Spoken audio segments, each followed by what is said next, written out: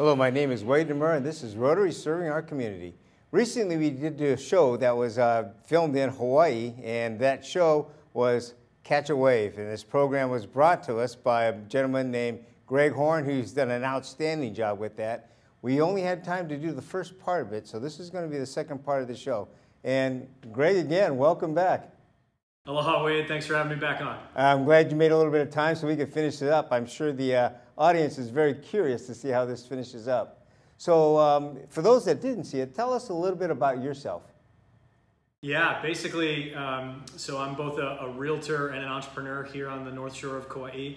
I help startup founders raise capital from investors. And got involved with Rotary about 4.5 years ago. Have been the vocational chair of the Rotary Club of Hanalei Bay now for, this is my third Rotary year as a board member and the vocational chair. So excited to be here. Great, great. And how did you get involved with Rotary? Yeah, it was fun. In a past life, in my first company, I built a crowdfunding platform for nonprofits, and so that experience when I came here, I knew I wanted to serve in some way and got involved with a sandcastle competition actually that was raising funds from sponsors, and they said, hey, the guys and gals over at Rotary did a ton to help us last year, why don't you go check it out? So I did. I went to a meeting. I was invited by the then president and got involved, and I was involved in nonprofit service work in college and other times in my life, and so as soon as I showed up and saw all the amazing things that my fellow Rotarians were doing here on the North Shore of Kauai, I jumped in. Sounds good. Great. Well, let's go ahead and jump into the show because I'm sure everybody's waiting to see how this finishes up. This year, we were excited and really stoked to give honorary first-year Rotary membership to our top 3 winners. I know, and Ted, I'd love for you to chime in what it's been like with Shannon, but you folks may have seen Shannon Hiramoto of Machine. She is an amazing business model, by the way, where basically she sources materials from thrift shops and ultimately wants to have her own thrift shop and garage sales and other secondhand means. And then her and her team of seamstresses will recreate those garments into either new garments, bags, other different ways to kind of upcycle those things that would have maybe gone to a landfill otherwise. And so her business model is amazing, and she's been so excited. She just sent me an email recently how excited she's been to connect with Ted. She's on the South Shore, so she's with the Poipu Rotary. And Ted, I don't know if you have a minute to chime in about Shannon. Yeah, we were delighted to reach out to Shannon when she won the 3rd place prize. She lives and works near Rotary Club of Poipu Beach. And, she's a busy young mother with a lively 4-year-old running a full-time business. So she doesn't have a lot of time to spend with us coming to meetings and doing some of the traditional things. But she has spoken at a club meeting. She's participated with us in some projects. And we've had members go and support other things that she's doing in the community at her shop, at a local shopping center, at an art gallery. So it's been a developing relationship, and one that we hope we can continue to help bring her into the fold and have her be a full-time active member after this year. I also think it has benefited the club a little bit from our public image that she's associated with our club and visible in our social media and our publicity. And I think that helped contribute to us recently inducting a couple of new members to the club who are under the age of 40 years old, which is a big development for that club. So yeah, thanks so much for linking us up with Shannon, and hopefully we can all brainstorm together other ways to leverage this program as ways to help us in membership development moving forward too. Yeah, thank you, Ted. And absolutely. I mean, again, like I said, for many of these folks, particularly those that are moms, we have a few. Misha, who's the winner this year, is a single mom with 3 kids and, obviously running this full-time thriving business. It's tough time-wise. They're generally strapped for time, but when they have the opportunity to serve and to give back, and particularly if it's events that are on the weekends when their shop's not open or something, they love to give. And the way someone put this to me was, we look at things like Rotaract and Interact that kind of help those young people, those early years that we tee up and get them excited. Things like RILA and other ways of getting folks excited about Rotary. And then there can be a bit of a gap before it's kind of later in someone's career or when they're retired, that generally they move into the stage of Rotarianship and being a member. So this can help to kind of bridge that gap in a lot of ways. This opportunity for, generally small business owners are in their 20s, 30s, maybe 40s, especially in these early days of a new business. And so, even if they're not able to become a member, as I said, the way Kelly responded and wanted to jump in this year, and and Misha as well, this year's winner, said she's ready to do everything she can to promote the event next year and make sure that it's a huge success. And as I mentioned briefly earlier, one of the things we did this the first year and again this year, and it's arguably the most important thing that we're doing for these business owners, is giving them mentorship, giving them guidance, asking them, what do you need help with? What are you struggling with? Where do you see are the levers that you can turn to really grow your business and take things to the next level? And so they tell us, yeah, okay, it's sales, it's marketing, it's recruiting, it's fundraising, whatever it might be. And that's where our fellow Rotarians thrive, right? They're so excited to be able to jump in some way that's really making an impact, right? They're able to really make a difference in each of these companies quickly. It doesn't take a ton of time for each of these mentorship relationships. This year, we gave, and it was frankly a bit arbitrary, but we said, okay, to the winner, we awarded 20 hours of mentorship, second place, 10 hours of mentorship, and third place, 5 hours of mentorship. And as they've needed it, they've continued to, ask for what they need. We check in every now and again and making sure they're growing and getting all the help they need. And Kelly, the first year winner, who you saw in that first video, is still working with one of her mentors now. They just developed a bond, really hit it off. They're able to help each other.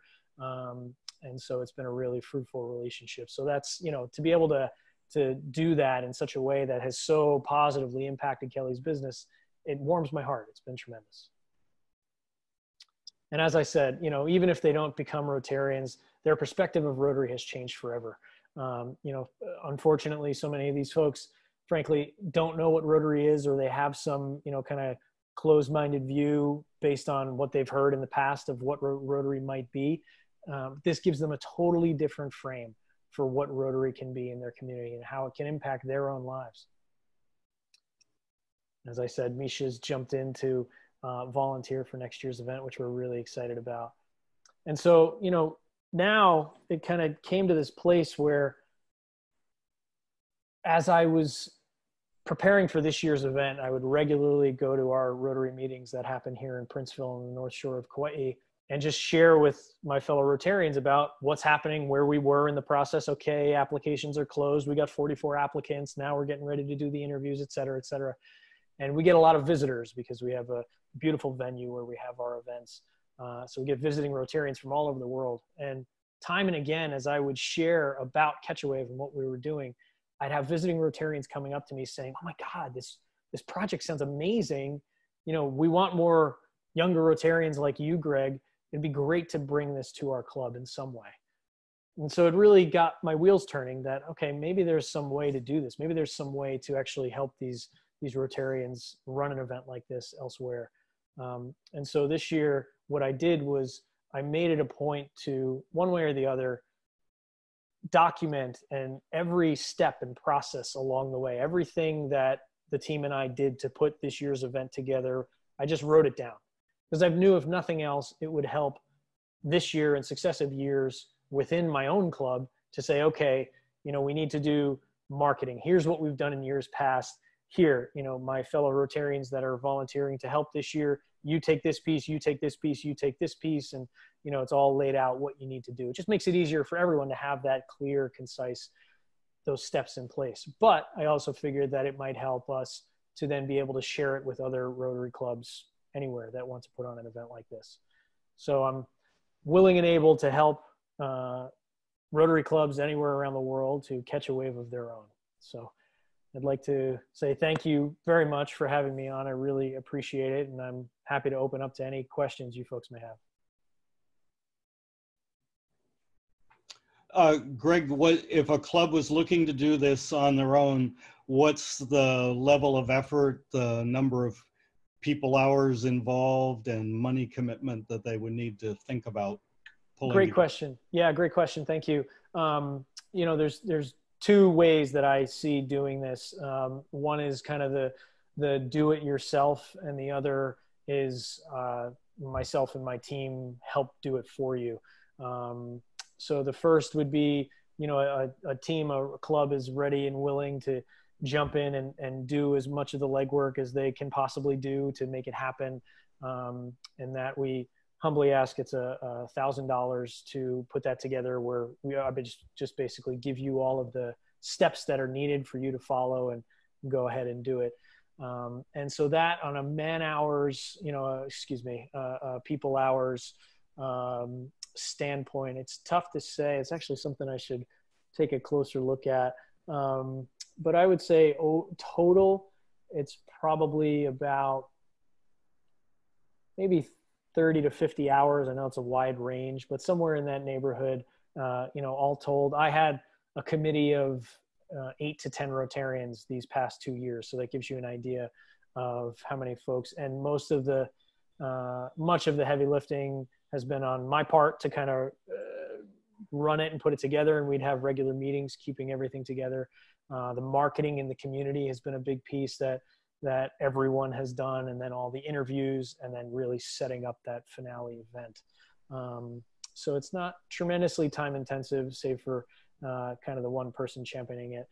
And then the other option is $3,000 for me to run as much of it as I can for you. So basically helping to coordinate all the efforts, putting out all the messages to the small business owners in your community, coordinating everything from the interviews to, you know, once you have a venue in place, connecting with the right timing of things and advertisements and things like that to make sure I'm taking as much of it off your plate as I can.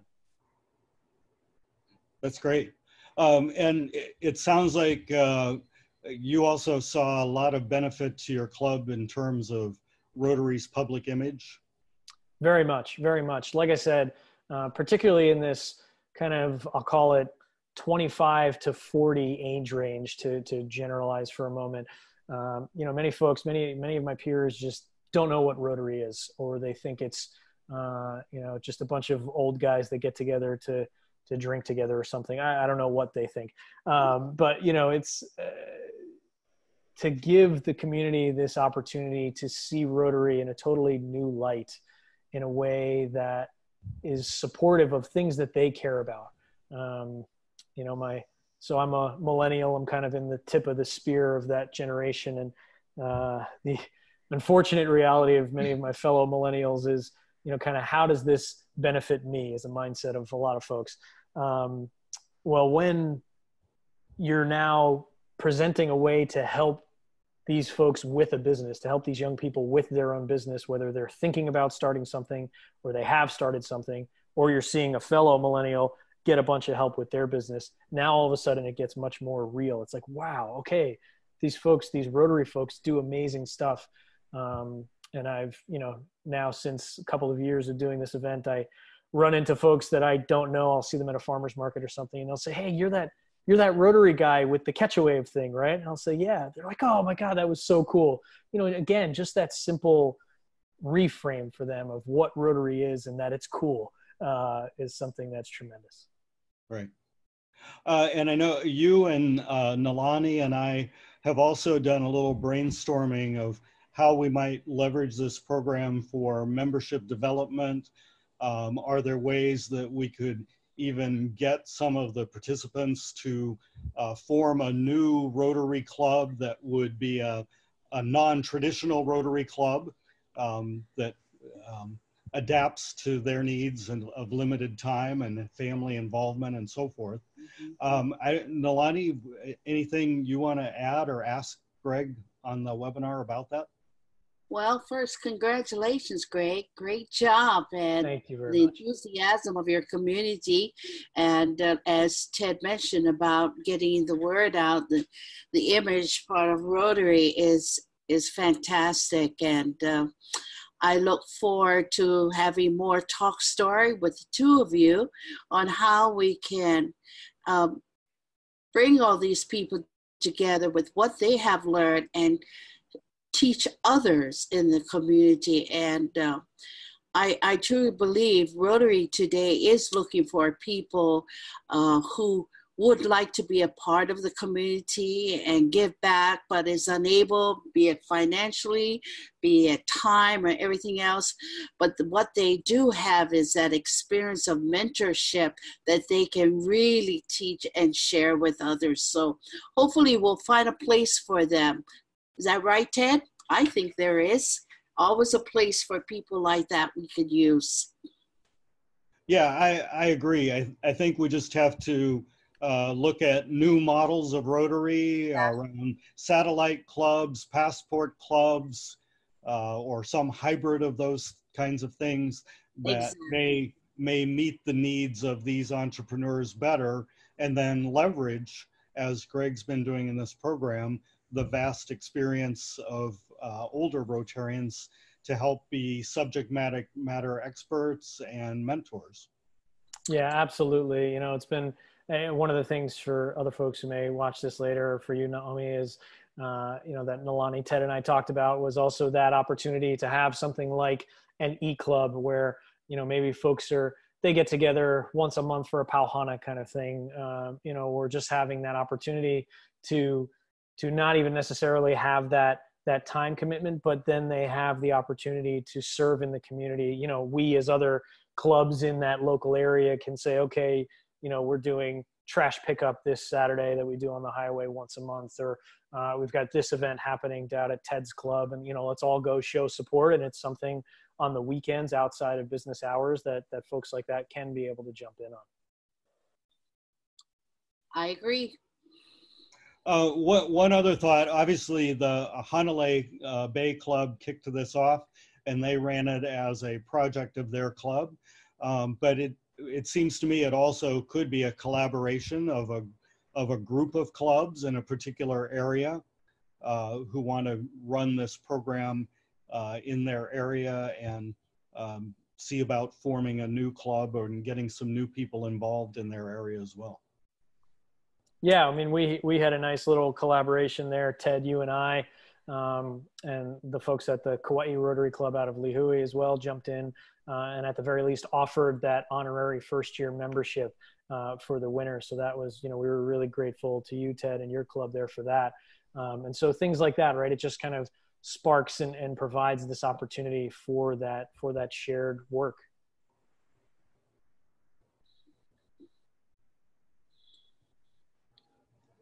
Great. Well, I'm sure as others have a chance to watch the replay of this webinar and talk with you individually, that they'll have other questions and ideas. But I thought this was a really useful program, not only for your club, but for the whole island of Kauai. And as you say, a model that even clubs on the mainland started to latch on to and say, hey, that would really help us. That we wanted to share this with all of our colleagues in the district and see if it might be a spark and a model to help all the clubs in our district. Totally. Yeah, I've spoken with some folks at clubs inland on the mainland that aren't on the coast that are like, yeah, we might need to change the name because we don't have many waves here in Kansas, but you know, still the model can prevail. Yeah, I'll just say for anyone watching the replay, feel free to shoot me an email. My email is greghorn27, so it's GREGHORN27@gmail.com. Happy to talk more about it. That was outstanding. One great program you've come up with. I need to ask you a quick question though. How many of your members were actually involved with this production? Yeah, thank you. I mean, ultimately, in the core group of planning it, Each of the first 2 years we've had 10 of my fellow Rotarians have jumped in to volunteer. Great. But countless others have jumped in to spread the word, to talk with local entrepreneurs and invite them to apply, or get people to show up at the final event. We had over 200 people at the final event, and so it was really, our club was very excited. It was something different for the club members to get involved in, and they jumped in completely. It was fun. And I can see this growing. So has it gotten larger and larger over the last, what, 3 years now? You're into your third year? Yeah, we're into our third year now, and already have other Rotary clubs around the country asking how they can put together a catch-a-wave of their own, so I'm excited to help them too. Outstanding. Well, with that, we actually have a district or international convention in Hawaii this year, so I'm hoping to see you there. I will definitely be there. It's an island hop for me, and hoping I get in as a breakout session to talk more about catch-a-wave. Sounds great. We love to hear updates on that, so hopefully you'll come back to the show. Right on. Thanks again for having me, Wade. Aloha. Thank you for your time. With that, everybody, take a look at Catch-A-Wave program and see how that's working out for you. If you have any ideas or ideas on how to get involved or want to do something about that, we'll get you in contact with Greg. With that, thank you very much, and we will see you next time. Good job there, Greg.